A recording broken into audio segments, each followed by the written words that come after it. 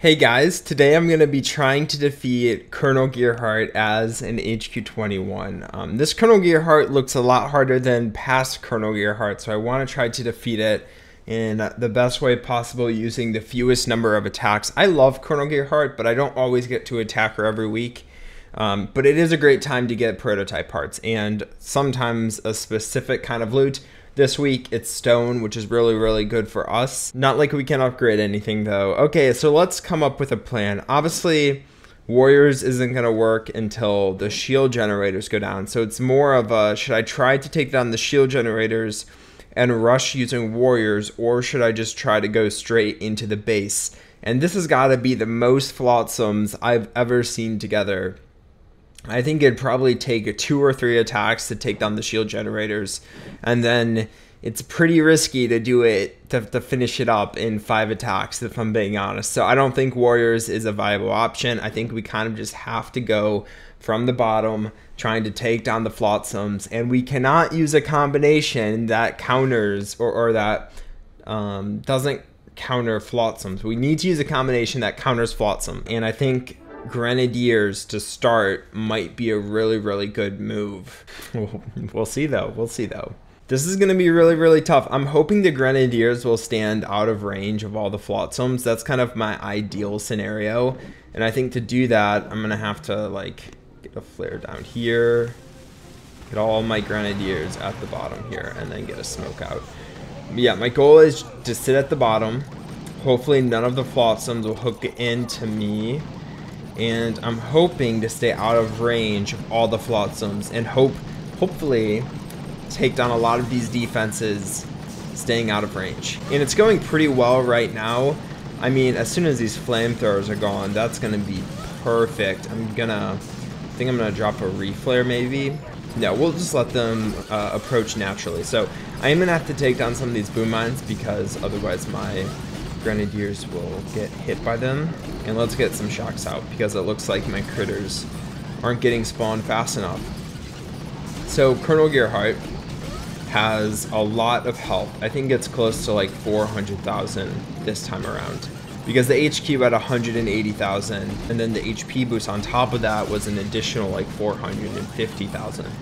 So it's probably like closer to 300,000, but still, that's crazy. 300,000 health boosts. Flotsams, usually prototypes have like 20 to 30,000. So these flotsams have probably close to like 60,000 HP each, which is insane. That's actually insane. That's a lot of HP, and hopefully we're able to take it out. So this is the main reason I wanted to go from the bottom. It's because when flotsams are destroyed, they blow up, and any of your troops in that range will die as well. And I also just realized now that we have medics. If I would have thought ahead, I definitely would not have brought medics, because medics on this are pretty much useless. That sucks. Medics were not the move. I think this is the only combination that would do so well against this base. Every other combination is gonna sit in the range of the flotsams. This is about to be really cool. All these flotsams are gonna blow up at once. Look at this. Okay, boom, let's go. And they also damage defenses, but honestly, it's not that much.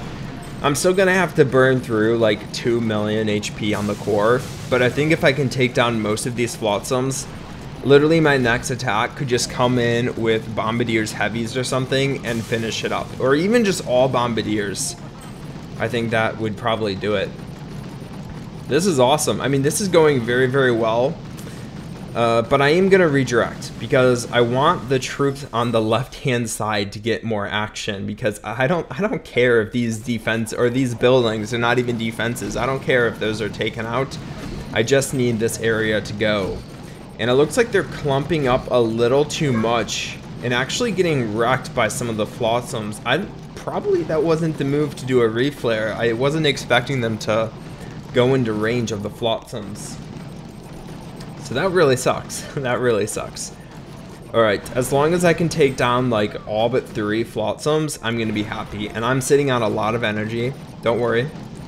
I'm not gonna forget to spend it. However, I just want to see what all we can spend it on.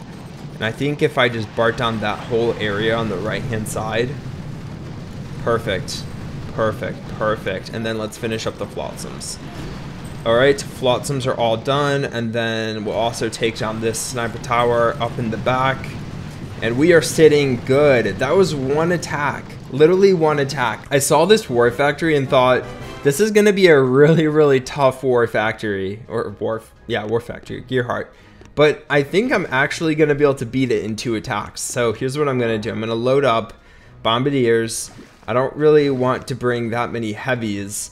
So I think we'll go with a 6-2 combination. Because there are some defenses that can hit me, like the shock launcher. So I think that's going to be good. 2.5 million HP. That is doable. That is like more than doable. We're definitely going to be able to win here. We're definitely 100% going to beat this in 2 attacks.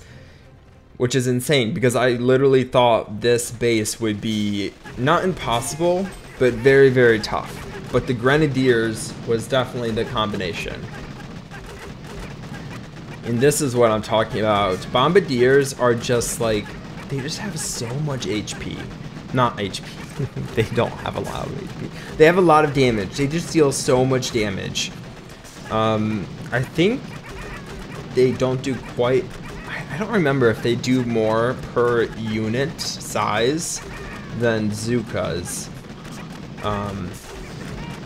Yeah, I don't quite remember that, but I think it's pretty close. And I really think it's more than Zookas. So, I mean, this is what you'd want to bring if you're trying to clear a 2.5 million core, which is what I'm doing.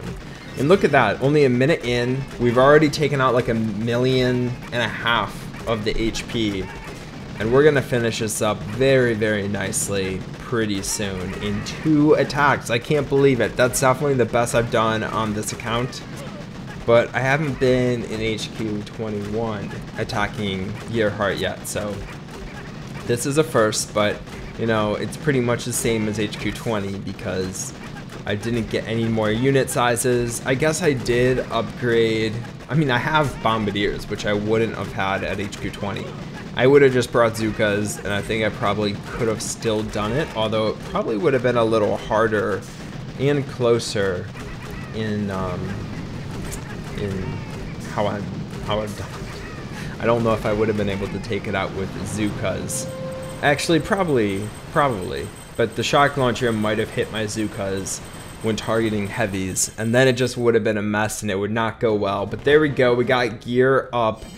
I haven't gotten an achievement completed on this account in a very, very long time, so let's grab it here.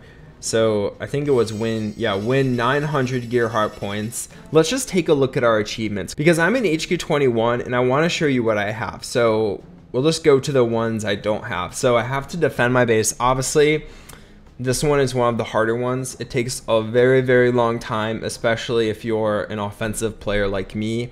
I'm not even an 1/8 of the way there. War protection, control 35 resource bases. I don't really attack resource bases, but if I wanted to, I could knock that out right now. I have more than 7 unclaimed resource bases on my map. And then begging Dr. T, so I just have to attack Dr. T more. I don't really attack Dr. T on this account, so I need to get to that. Submariner is also a really, really hard one to complete. I'm only 1/5 of the way there. And also it doesn't really give you that many diamonds. I guess most of these don't give you diamonds. Hammer down. I have 0 stars out of 3. It's not looking very good for me. But again, that's kind of related to my defense. I need to upgrade my defense. Gear up. We just got that today. I'm about halfway, a little under halfway to getting the last achievement. Outfitter, do 235 armory upgrades. I'm getting close, Still a long ways off though. I mean, I've done 219, but I have like 20 more I have to do, so it's definitely going to take a little bit. Perfectionist, salvage 3,000 statues. Now this one is probably the hardest one to do. It just takes forever because your statues that you're going through are guardians, which each take an hour. So I have 2,500 left, and if I continuously just am always doing one guardian at a time, that's 2,500 hours. That's a long, long time. It's a very hard one to do, and that's why it's a lot easier when we didn't have that destroy button and you had to manually wait 10 seconds for each idol. However, if you want to get that achievement, going through idols this way is definitely the way to do it. So just something to keep in mind. We'll just do 2 right now. But I hope you all enjoyed the video. Look at this. I have 2 landing crabs maxed out at HQ 21. I still have 6 more. You know, my gunboat is already upgraded. My armory is already upgraded.